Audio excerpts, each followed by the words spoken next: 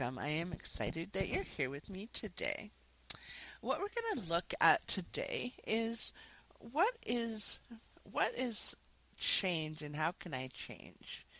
And what is it about my behavior that is so etched in my behavior that I do things without thinking or I do things without um, being consciously aware of how different it could be if I were willing to change.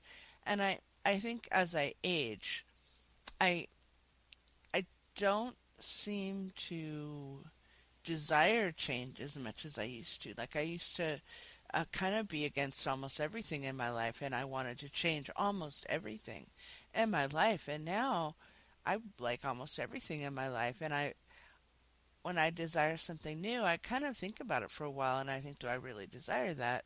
And sometimes I talk myself out of my desires because my life is so good right now and I'm so joyful about my life right now. So it's really fascinating to me how we set standards and then don't change. But I wonder if there could be change just because. Just just for no reason other than adding a little tiny sparkle of joy to life. Like this is going to sound I don't know how it's going to sound, judge me if you like, but I'm not the kind of mom who cooks for my kids. I My kids are almost grown and basically they are in the kitchen themselves and they all know how to cook and they all cook for themselves. And one of my kids is in a kind of advanced athletic swim coaching role right now where she comes home just starving. And so tonight I what I did is I didn't actually cook it from scratch, but I made sure there was a big nice fresh lasagna waiting when she got home. And it was just a change. It was just something I did different. It was something that gave me a sense of joy to care for her, than my little lovely being in that way. So I'm wondering if there was some element of your life that you could change without making it a big deal or making it a little deal. You know how we make things too big of a deal and then they move out into this realm of impossibility. So maybe just for the purpose of this, I'm going to do a meditation in a minute. Maybe just for the purpose of this experiment of life, choose something that you'd be willing to change today. So, that might mean how you comb your hair, how you take a bath, how you drive to work, how you sit up or don't sit up straight. You know, what's your posture like? What's something today that you'd be willing to do differently than you have done in the past? And what else am I being shown? Take an area of your life. Okay, so that's good. So change something. That's cool. Okay, actually we already did that. Now we're done. Just do it for fun. Take an area of your life that's already pretty good. Like it's already something that gives you a sense of satisfaction. Um, if you're a glass half empty person, be shocked that you've been listening to me on this show because I'm so optimistic. But if you're an optimistic person, there may be many things that you're happy about. But take something, like for instance, let's see, what's something really good. What I'd like to encourage you to do is now sort of 10x it and then 10x it and then 10x it. So let's just do money because I've done money pretty often on the show. People seem to like to clear blockages around having lots of money. So let's go ahead and just picture one of your bank accounts.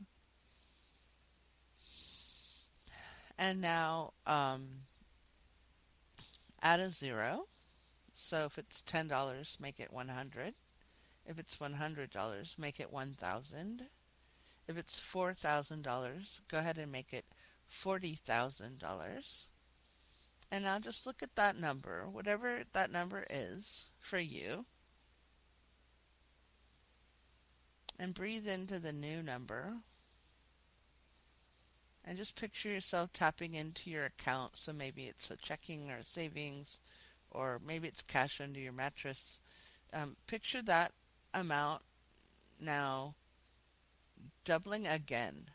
So let's just go for the 4,000, became 40,000, and now it's $80,000. Okay?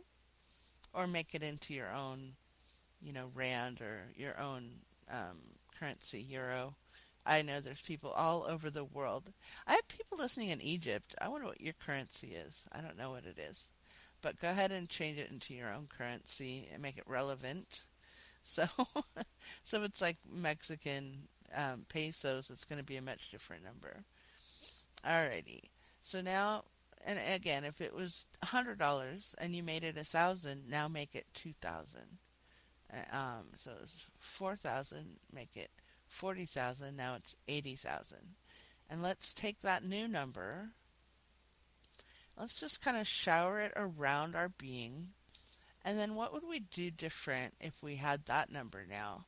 What would be different in our lives? And I'd like you to really take a second and shift into what it would be like when this number is now, again, from 4,000 to 80,000 or 100 to 2,000.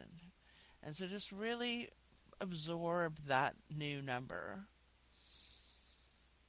and just kind of see what happens in your life, like when you wake up tomorrow and this number is still there, and then the next day and the next day and the next day. And then go ahead and take some of that number and put it somewhere where you can't, like we're pretending. So put it somewhere where you're going to save it and then have fun with the rest, or pay bills with the rest, or buy a new truck with the rest, or do something with the rest in your mind's eye. And now I'd like you to go back to that number, and let's just, I'm being shown to quadruple the new number. So if you did 100 and you made it 1,000, you made it 2,000, make it 8,000 now. If you were at 4,000 and you made it 40,000, 80,000, make it uh, um, 320,000. Okay? So let's just see now. Let's add that money back into our lives. So now I'm looking at $320,000 or 3.2 million, whatever it is for you. And something happened when I just forexed it. And I don't know if you felt it. So when you were going from 100 to 1,000, you were able to stay with me. You were able to picture $1,000. That was okay. When we doubled that, and it was 2,000, everybody was here. I could feel it. You were staying with me. You could do that. But when we forexed that second number, it shifted out of, oh yeah, I got that, I can do that, that's like within my realm, no problem, of course I can double my money, of course I can double my money. I have this, of course I can double my money. But when it went to Forex, can I Forex my money, something happened, and I'd like us to really look at that and see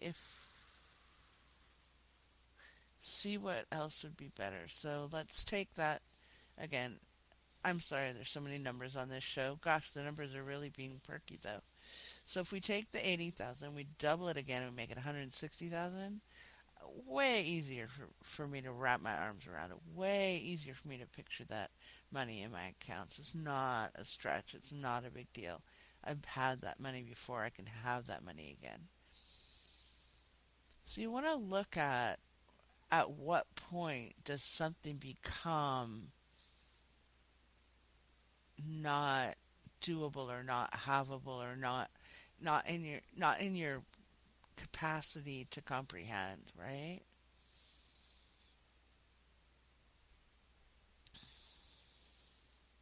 Because those limits are your own personal limits. They're so personal. Your bank account is so personal. And of course, you may share it with significant others, but these numbers that are in your life, these numbers are numbers that you have created and will keep creating, keep generating until you change them.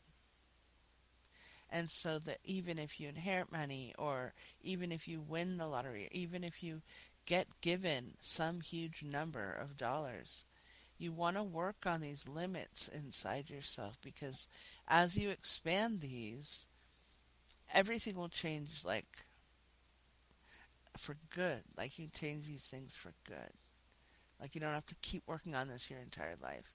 You can change some of these things for good. Okay, so I think I just came up with a topic for my next show, but I won't promise it, because once I start recording, I always get given inspiration of what I might talk about. So today you're joining me on Energy Clearing for Life Force, a meditation podcast, and what we were working on was expanding our limitations and growing beyond our limitations and making new choices. Okay?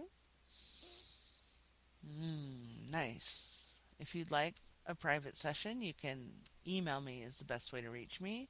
happypublishing@gmail.com, and just send me a little note if you'd like to have some kind of work on this, and I'd be happy to help you change your set points with you, done with you. Again, thank you so much, and have a most amazing